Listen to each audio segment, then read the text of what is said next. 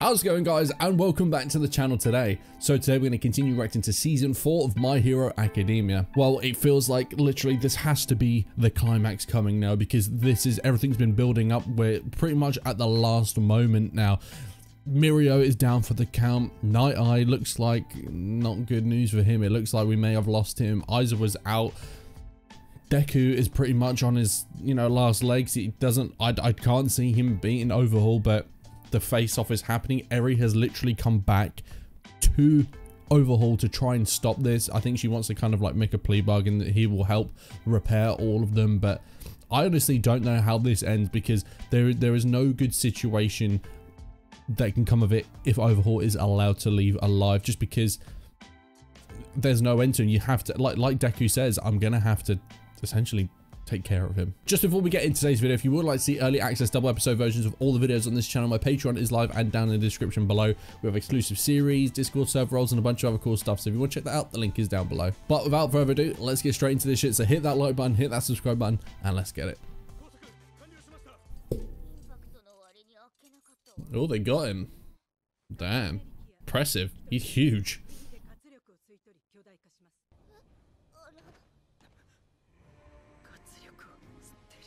Oh, Jesus.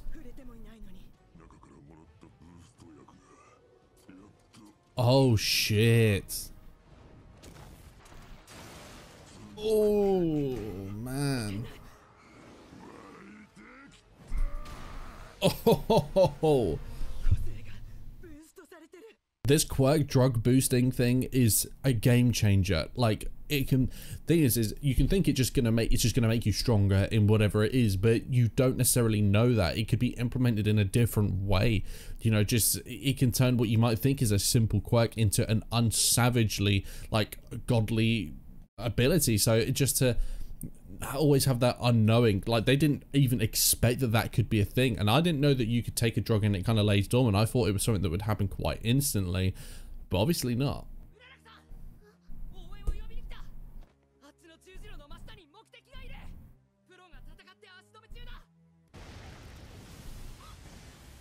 Oh, god damn. So that's how they came through the roof.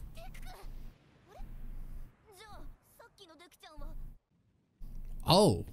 Oh. Oh my god. So sick.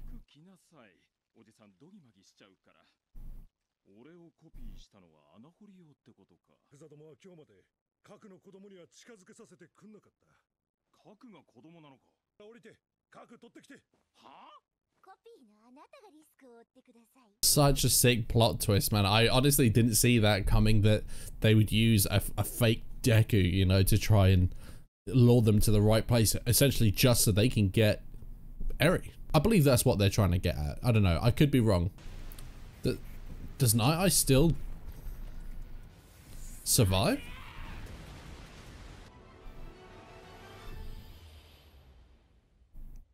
What?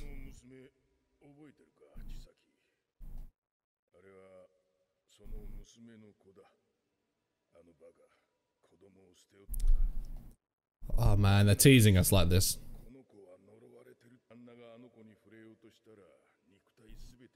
What? We're learning a bit more about her now, which is quite cool. And that's kind of a dark past, really. And then she has no real memory of it as well. But I mean, I like the fact that we're seeing a little bit more than just kind of this girl's getting exploited. We're learning a little bit more about, like, her background and stuff like that.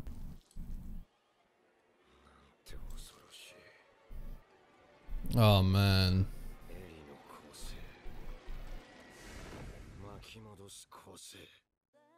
She's gonna jump. She is. And Overhaul's not aware?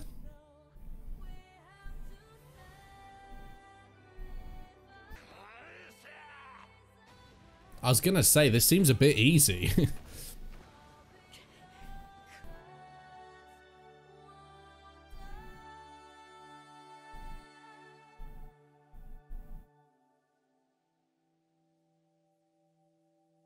And the use of music here is insane.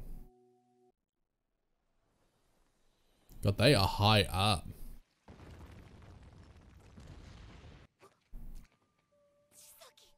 Oh shit. Is he gonna get away? Are they gonna be able to stop him?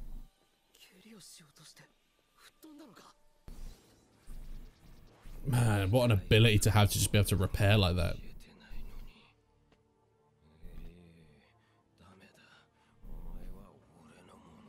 This is a dangerous situation for Deku, really, because I'm sure that this just means he's just going to go into free fall while he's got her, but now both of them in danger. I think that's pretty much what's happening here, but at the same time, yes, he's rescued her, but Overhaul's looking like he's going to be able to get away, and I don't think that's a very good situation to have. Of course, it's probably a better situation than him getting away with Eri, but man, this is kind of fucked up.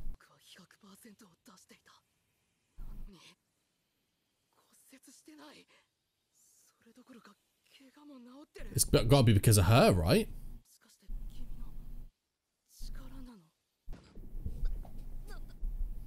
What the hell?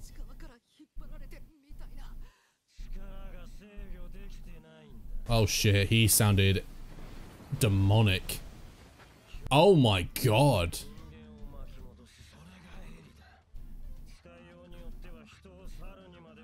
What the hell? That's messed up.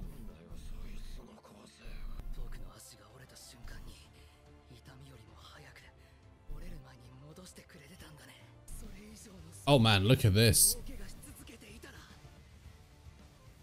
This means he can go crazy with his one for all. Look, he can go full mad.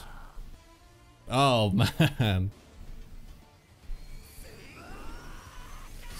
Oh.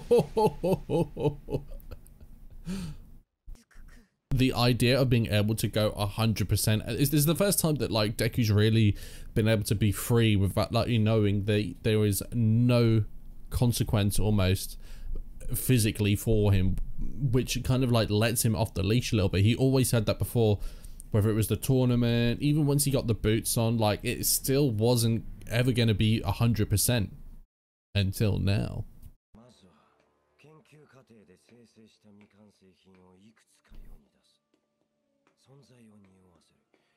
Put a taster out there, yeah.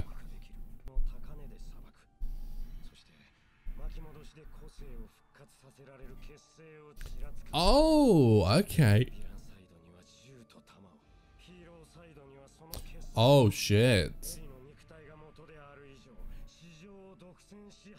Damn, that is literally like complete power when you think about it, because you monopolize everything. That's genius.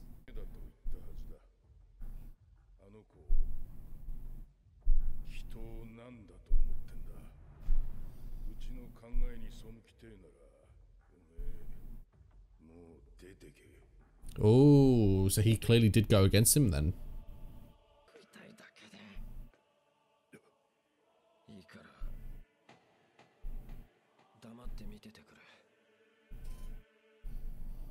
What? God, this is dark as shit.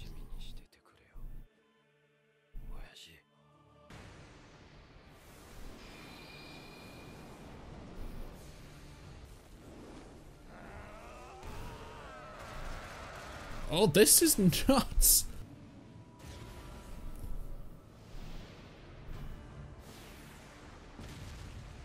Oh, Lord.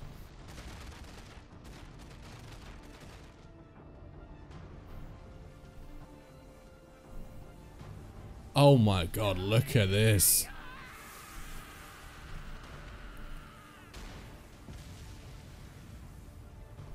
God damn.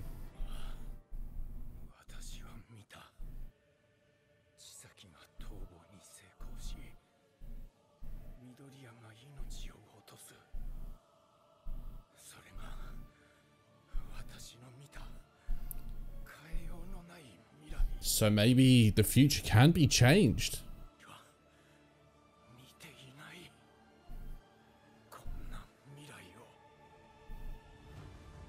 Holy shit. Holy shit, well there you have it. That was intense as hell. Does that mean that Overhaul is really done? Does this also mean that All Might can be saved? Does this prove that Night Eye's future isn't definite?